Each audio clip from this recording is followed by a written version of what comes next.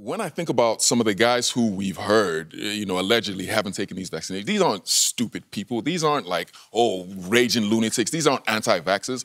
There are a lot of people who have real reasons or real perceived reasons for them to not go take this vaccination. One of the big topics, not only last season, but this season as well, COVID. Last time out, we talked about it being the other opponent, didn't we, last season? And it had a big impact, and it will do again. But I suppose the difference this time round, fellas, is vaccination. We know, don't we, that the overall vaccination rate is north of 90%. But at some point this season, there will be an unvaccinated player, and some of them are big names, who are unavailable because they've contracted the virus, and that will have an impact on them and their team and the whole franchise, their whole organisation. And that, Osi, is going to be a huge area of debate. Yeah. It's a tricky one, Dan. It's a lot to unpack there.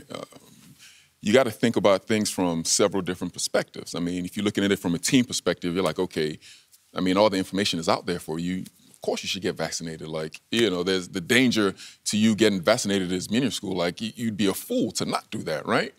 But then you also look at it from the player's perspective and the people who have chosen not to do this. Like, when I think about some of the guys who we've heard, allegedly haven't taken these vaccinations, these aren't stupid people. These aren't like, raging lunatics. These aren't anti-vaxxers. There are a lot of people who have real reasons or real perceived reasons for them to not go take this vaccination. Some people are doing it on religious grounds. So what do you tell them? Hey, as a person, I believe in God, and God says, listen, we should be putting vaccinations into our body. And if somebody tells me that as a teammate, how am I supposed to get angry at him? How am I supposed to, belittle him or tell him he should do something that goes against every single moral fiber in his body? You can't do that, right? So if in fact he does, miss some games, you can be upset, you can get angry, but you also have to respect this person's personal decision to do that. And there'll be other people, Jace, watching this and thinking, it's all about the team. You two always talk about that importance of the locker room and the tightness and the communication and the way that you go about your business in there. And this could really affect that. This is the conversation that's going to be had in many locker rooms because Osi knows every year we try to come together as a family for that year, right? We try to get on the same page and we sacrifice a lot for that.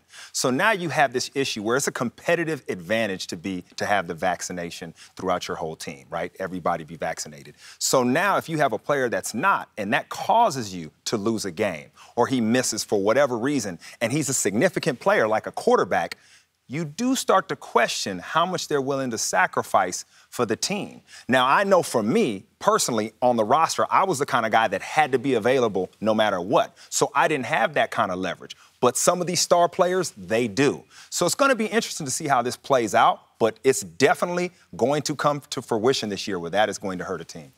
There are going to be some challenges, aren't there? And fans are going to get angry. And, for whatever reason, right or wrong, money's going to get thrown in there. You earn this much, you should be playing whatever the costs.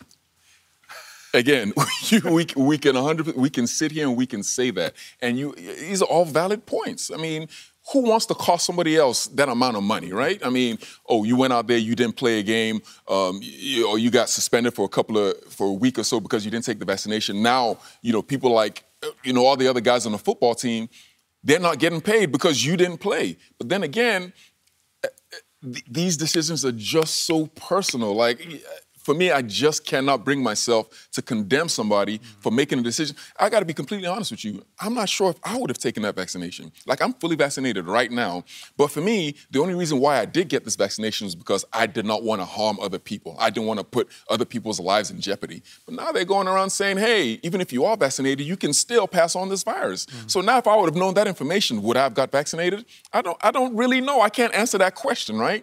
So that being said, and understanding these things fully, it just makes it that much more difficult for me to condemn other people who have chosen not to take this vaccination. Yeah, the rate of COVID is 7 times higher in unvaccinated players than it is in vaccinated players. And just listening to you two now, this is going to be a topic of debate on every show like this where the NFL comes up because it is the divisive issue of this season, isn't it? As soon as something happens on a team, COVID-related, they're going to look at the vaccination rate, see who it was, see who it impacted, and that is going to be what happens in the locker room and when guys start to have interesting conversations. And that's one issue on the field. You look a bit wider than that, and the way that the different teams have got different measures in place for the fans, because fans being back is going to be huge this season as well. There's a massive variation. 5 teams say over 12s have to wear a mask everywhere if unvaccinated. 27 teams require masks indoors or not at all. The Raiders are the only team who require proof of vaccination. 3 teams require a negative COVID test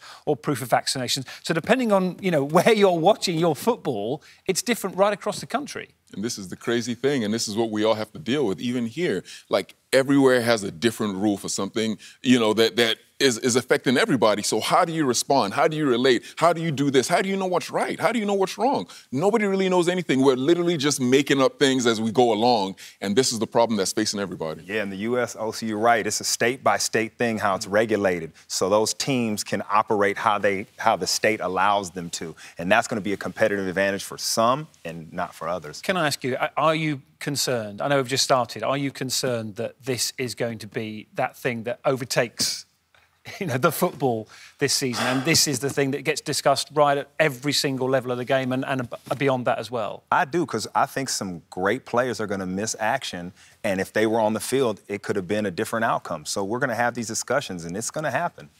Yeah, I'm concerned for sure.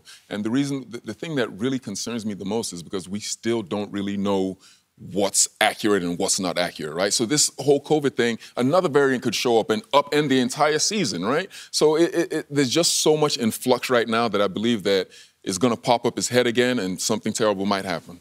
OK, fellas, always appreciate your honesty. Thank you very much. I'm sure we will talk about this again at some stage over the course of this season.